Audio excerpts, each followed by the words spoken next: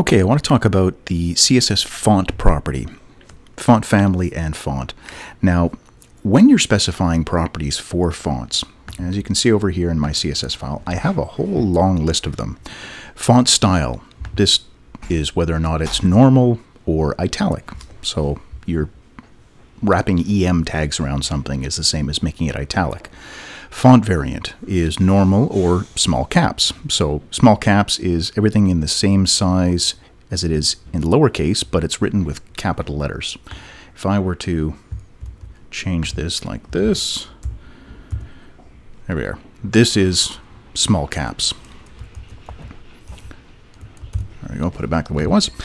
Font weight, you can write this as normal, bold, light, or bolder and lighter. Or you can use any one of the numbers 100, 200, 300, 400, 500, 600, 700, 800, or 900. 100, 300, 500, 700, 900 are roughly equivalent to the lighter through bolder values.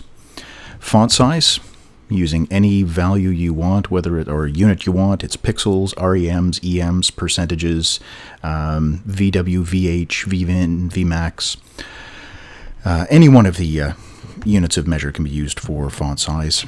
Line height can be either a unitless value like I have here, and then it's just a multiple of whatever the font size is, or you can put in an actual value in pixels or percentages, REMs, EMs, whatever you like.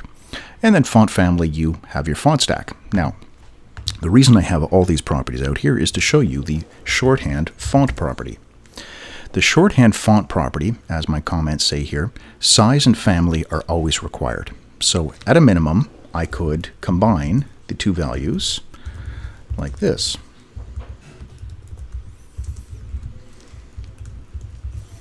So this line is the same as line 13 and line 15. We're just combining those two things.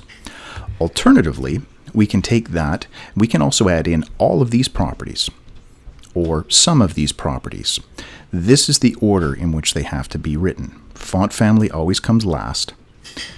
Font size would fit in this position out of all these properties, but we could say normal, or yeah, we'll do normal, small caps.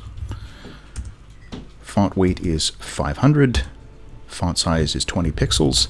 Now line height, you don't just write a number, because you could do something like that. And then if you messed up the order, just to make this clear, what we do is in between these two values, we put a forward slash like that. So 500 is the weight, or I can use the keywords light, bold, and so on. Let's see if I change this to a 900. We get the much bolder text. If I change the line height to 5 instead of 1.5, there we have it. 5 times 20 pixels, so it's 100 pixels per line. Small caps, we could put this back to normal, like that.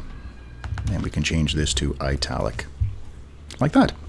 So this is the font shorthand property. You can write it as many times as you want. I've written all the properties individually, and then I've written font, and I've written font again. This one is just overwriting all this. So that's why we were getting the rendering of those values, is whatever comes last, that's the thing that's going to win out. All right, so I hope that helps you out. If you have any questions, leave them in the comments below. And as always, thanks for watching.